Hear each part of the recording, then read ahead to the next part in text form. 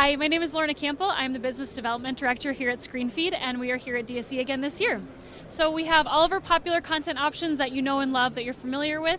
And last year we introduced Screenfeed Connect, so that is here as well. And we also have some other things that are new this year to show you. So a quick overview of Screenfeed content. We are licensed infotainment and dynamic data-driven HTML content providers. So we've been in the content game since 2008. Lots of beautiful designs that are really reliable, attract attention to screens and make screens valuable, increase the ROI with screens with the content that's being shown. We also have, like I said, Connect that was launched last year that you can create dynamic data-driven custom content with. And then we also have some new things this year for the show. Social media is a very popular content option that people love from us.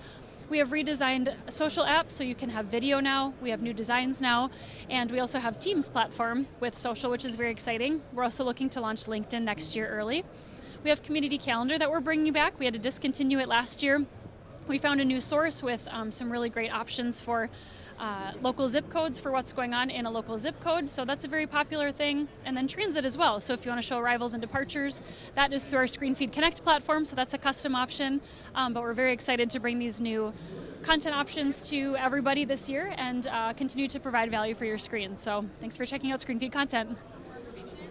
Yes, for more information visit screenfeed.com or feel free to reach out to sales or support@screenfeed.com.